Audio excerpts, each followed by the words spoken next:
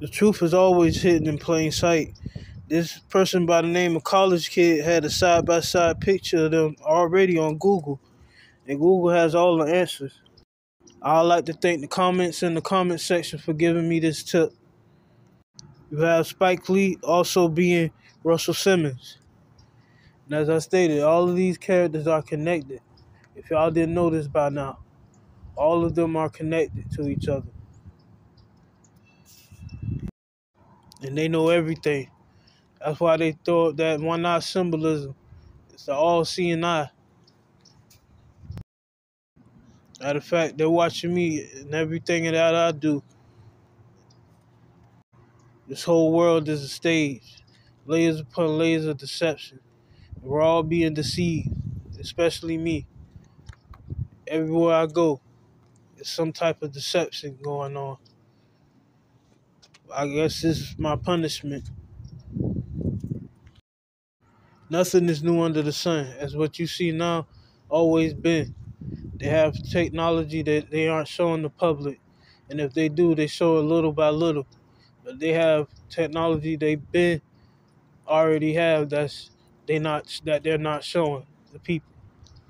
They're deceiving us and tricking us and distracting us. And they get paid a lot to do so. I mean, a whole lot. Imagine having so many characters on this world stage. Money wouldn't be an issue when it comes to these entities. I believe that they are the powers that be.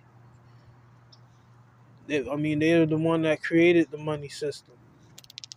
So of course, nothing is impossible when it comes to these entities. No, y'all probably think I'm just blabbing on and I'm going crazy. I don't know what I'm talking about. I may not be 100% right on everything, but I know I'm on to something when it comes to these celebrities' connections. Because I keep finding the numbers matching in the gematria table.